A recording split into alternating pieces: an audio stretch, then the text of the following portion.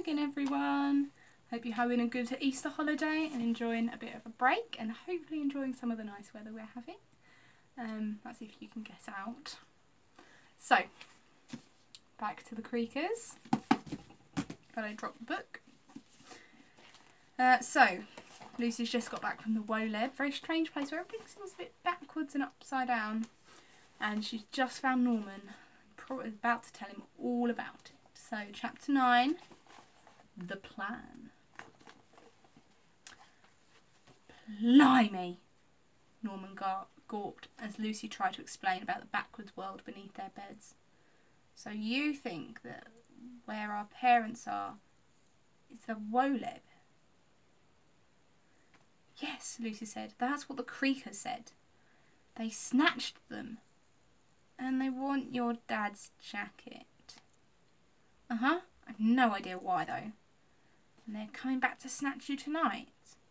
Lucy looked at him again and nodded.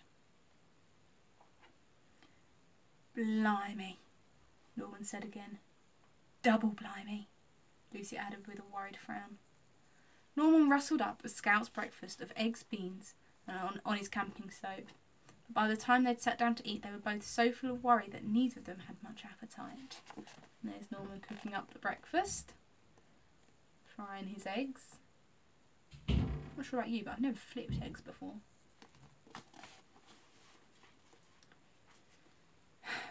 Shall we go for a walk, clear our heads? Norman suggested, noticing that Lucy hadn't eaten a single baked bean. Lucy smiled and nodded again. But as they wandered into the street, it soon became clear that Whiffington no longer looked like Whiffington at all. The kids had been left alone for approximately 49 hours, and things had started to get a little... Well, let's take a look at some of the chaos Lucy and Norman saw. Billy Noshling had put his head inside the crisp vending machine and munched all 200 packets of crisps, even the prawn cocktail flavoured ones. Unfortunately, he now couldn't get his head back out again. The only way to free him would be to put some money in the machine and buy him. But since there were no grown-ups around to give the children pocket money, there was no choice but to stay there. Jackson Gilly had released 3 sharks into the public swimming pool and tried opening a small aquarium. However, he had forgotten to mention the sharks to the children who were using the pool at the time.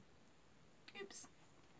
The whole street had its pavements replaced with trampolines, and the leisure centre had its trampolines replaced with pavement.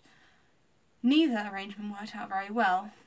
4 children had accidentally flushed themselves down the toilet, clogged the drain pipes for the rest of the town, and worst of all, Scrummy McScriddle's sweets and stuff had run out of sweets and now only had stuff. And there's the town. That's what their street looks like.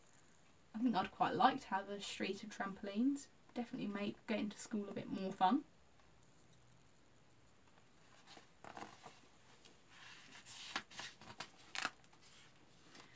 We need to do something, Lucy said, looking around the chaos surrounding them, when suddenly they heard a whisper. It's her, hissed the voice excitedly. It's the girl who knows what to do. There was a rustle and the leaves of the trees above them had parted. A group of children emerged, climbing down from the branches like wild monkeys. Lucy counted 6 of them, all so dirty, and their clothes so ragged and torn that it was difficult to tell if they were boys or girls. As they swung down from the branches to the pavement, one of the wild children nudged another one and went, Go ask her, go on. There they all are, coming down from the trees. There's Lucy and Norman below. That looks quite fun, actually, climbing up that tree. It's a good tree climbing tree. The boys shuffled closer to Lucy and Norman. We want our mummies and daddies back, please.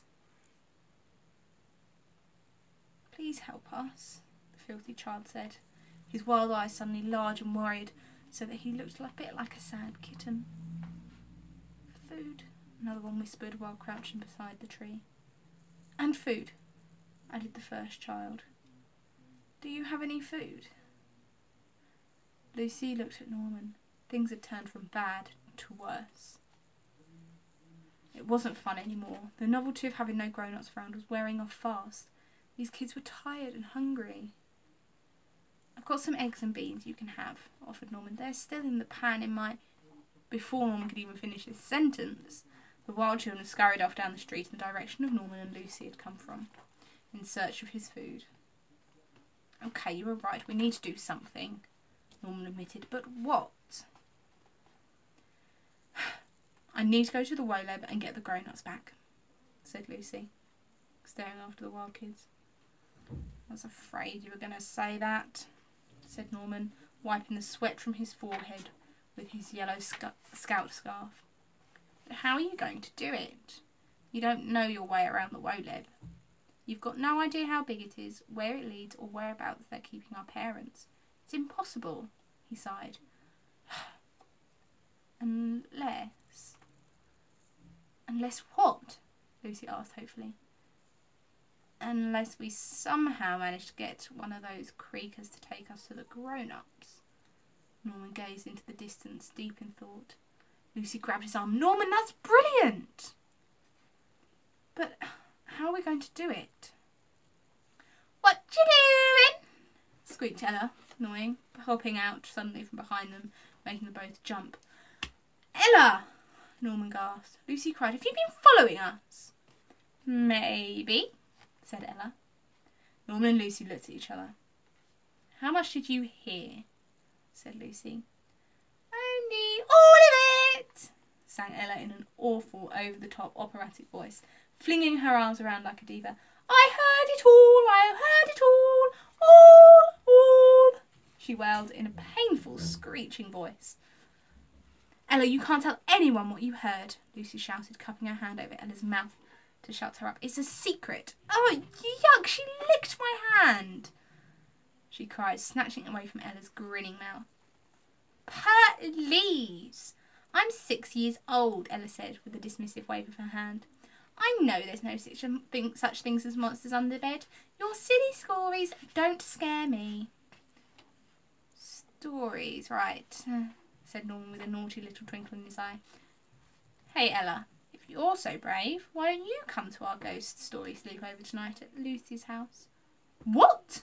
Cried Lucy. Norman quickly shot her a look that said, play along. Yeah, right, I forgot. A sleepover, Lucy said. She realised what Norman was up to. She bit her lip and tried to hide a smile. Norman really wasn't so bad after all. It'll be fun. We'll stay out past midnight and everything, Norman added. Midnight? Really? Come on, Norm. That's like so early. Millie Butkins was awake until 1 AM last night. You got to do better than that. Okay, fine, 1 AM, Norman agreed. Are you in? Ella looked suspiciously at both of them for a moment, before shrugging her shoulders.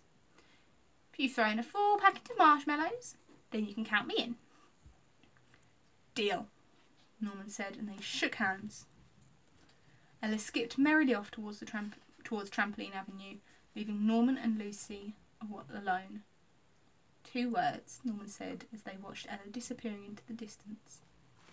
Live bait.